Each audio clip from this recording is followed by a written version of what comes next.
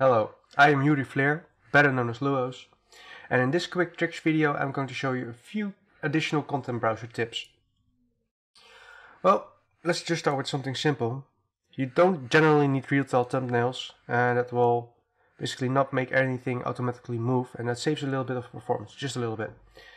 So sometimes you have a few specific folders that you are editing, and it would be nice if you can quickly find them. In the previous video I already showed you the folder colors, but there are some other things you can do. For instance, you can actually enable favorites, show favorites. Now let's say that I always use this particle system folder. I can just right click on it and add to favorites. That way it will be available in the favorites folder that appeared over here. I could do the same for the materials folder, and now I can easily pick them, and that's quite handy. You can also remove them again, of course. But sometimes there's also that you want a specific material or an effect that you want to save somewhere. You can obviously try and find it here, but there's no favorites.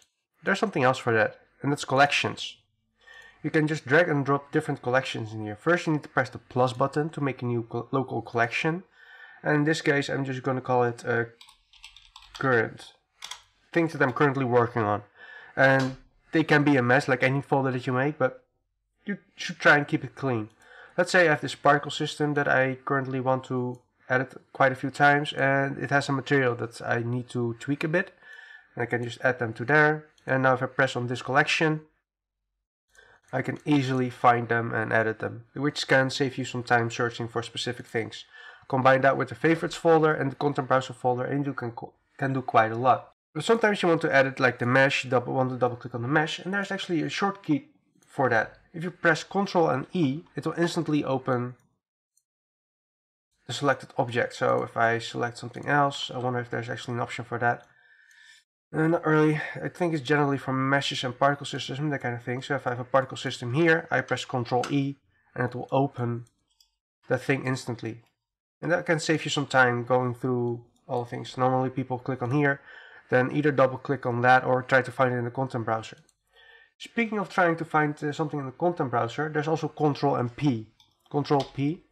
And now you can search for an asset. So if you know the name, and if you use proper names, you should be able to find it. I can try and write impact spark, and I found it, and I can just double click on it and I open it. And that's quite handy. What else is there? Well, okay, one last thing that's I tend to forget to mention, but which is actually quite handy. Let's say you have a new material. There you go. And you have a texture here, and you need to make it a texture object. Normally people right click on it and then convert to texture object, but there's actually it says on the right mouse click, it says that there's an option for T. Convert to texture object, and if you press the T key and when you select it, it's converted to an object, and if you press T again, it changes it back to a texture sample, which is quite nice. Okay, I think that's it for this video. It's quick, short, and gives you quite some nice information. Alright, Luos out. Take care.